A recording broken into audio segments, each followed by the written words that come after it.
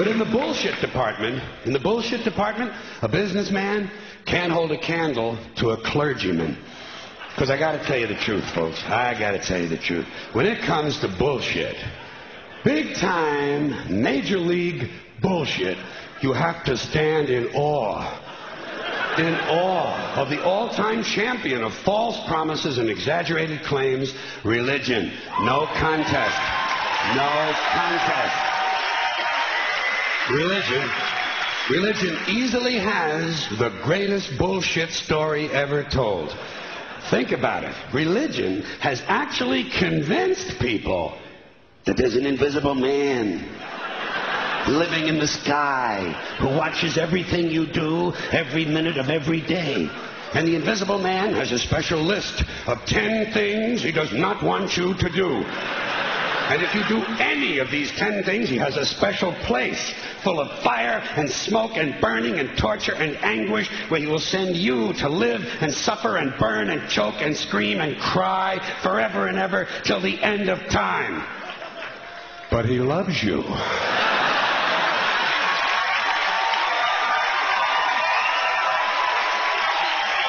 He loves you.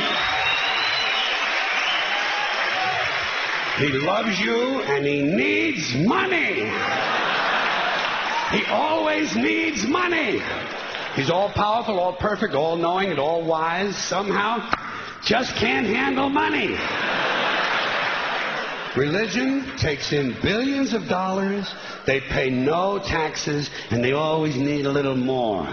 Now, you talk about a good bullshit story. Holy shit.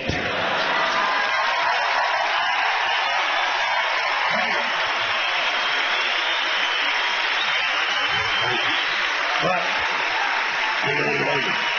thank you very much.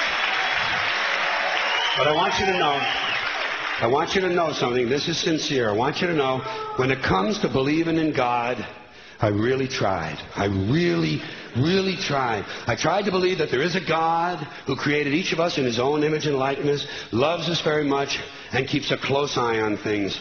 I really tried to believe that, but I got to tell you, the longer you live, the more you look around, the more you realize something is fucked up.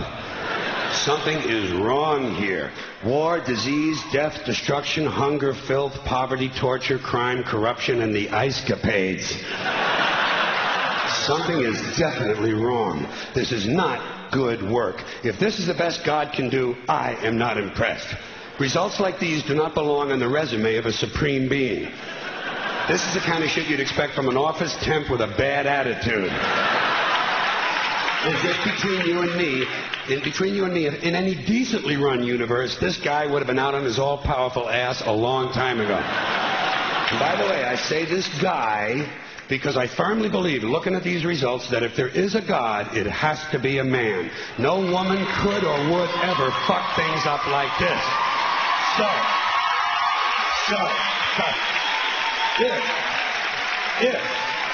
If there is a God, I think most reasonable people might agree that he's at least incompetent and maybe, just maybe, doesn't give a shit.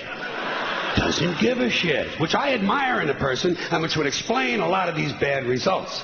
So rather than be just another mindless religious robot, mindlessly and aimlessly and blindly believing that all of this is in the hands of some spooky, incompetent father figure who doesn't give a shit, I decided to look around for something else to worship, something I could really count on. And immediately, I thought of the sun. Happened like that.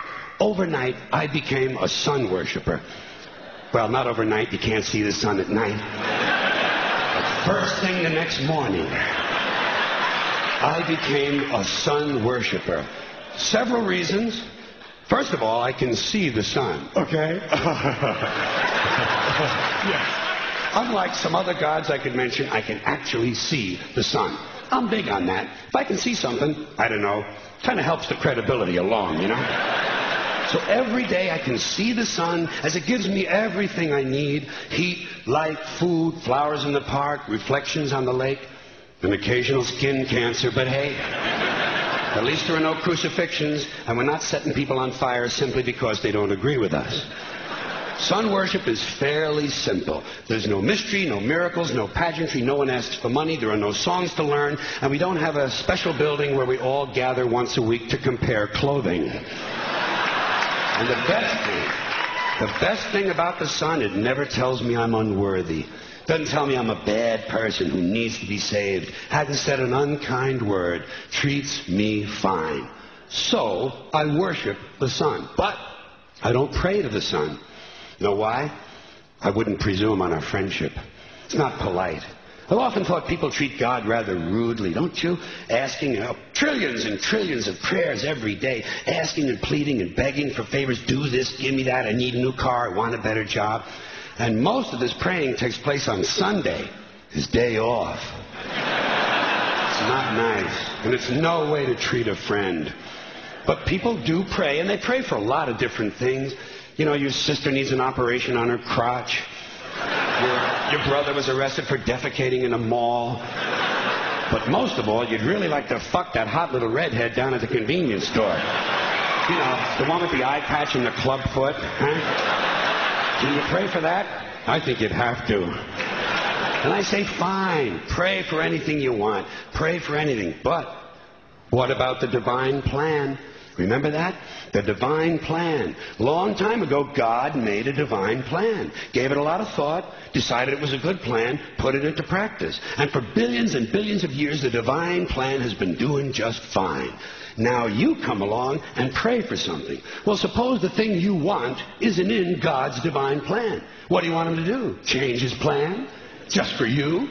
Doesn't it seem a little arrogant? It's a divine plan. What's the use of being God if every rundown schmuck with a $2 prayer book can come along and fuck up your plan? And here's something else, another problem you might have. Suppose your prayers aren't answered. What do you say? Well, it's God's will. Thy will be done. Fine. But if it's God's will and he's going to do what he wants to anyway, why the fuck bother praying in the first place? Seems like a big waste of time to me. Couldn't you just skip the praying part and go right to his will? It's all very confusing.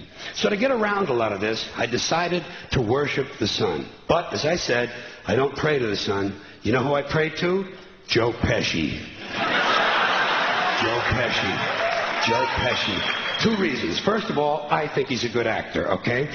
To me, that counts. Second, he looks like a guy who can get things done. Joe Pesci doesn't fuck around. Doesn't fuck around. In fact, Joe Pesci came through on a couple of things that God was having trouble with. For years, I asked God to do something about my noisy neighbor with the barking dog. Joe Pesci straightened that cocksucker out with one visit. It's amazing what you can accomplish with a simple baseball bat. So I've been praying to Joe for about a year now. And I noticed something. I noticed that all the prayers I used to offer to God and all the prayers I now offer to Joe Pesci are being answered at about the same 50% rate. Half the time I get what I want, half the time I don't. Same as God, 50-50. Same as the four-leaf clover and the horseshoe, the wishing well and the rabbit's foot. Same as the mojo man. Same as the voodoo lady who tells you your fortune by squeezing the goat's testicles. It's all the same, 50-50. So just pick your superstition, sit back, make a wish, and enjoy yourself. And for those of you who look to the Bible for moral lessons and literary qualities, I might suggest a couple of other stories for you. You might want to look at The Three Little Pigs. That's a good one. Has a nice, happy ending. I'm sure you'll like that. Then there's Little Red Riding Hood, although it does have that X-rated part where the big bad wolf actually eats the grandmother, which I didn't care for, by the way. And finally, I've always drawn a great deal of moral comfort from Humpty Dumpty. The part I like the best, all the king's horses and all the king's men couldn't put Humpty Dumpty back together again. That's because there is no Humpty Dumpty and there is no God. None, not one, no God, never was. In fact, I'm gonna put it this way. If there is a God, may he strike this audience dead. See, nothing happened. Nothing happened. Everybody's okay. All right? Tell you what. I'll raise the stakes a little bit. If there is a God, may he strike me dead. See? Nothing happened. Oh, wait. Got a little cramp in my leg. And my balls hurt. Plus, I'm blind. I'm blind. Oh, now I'm okay again. Must have been Joe Pesci, huh?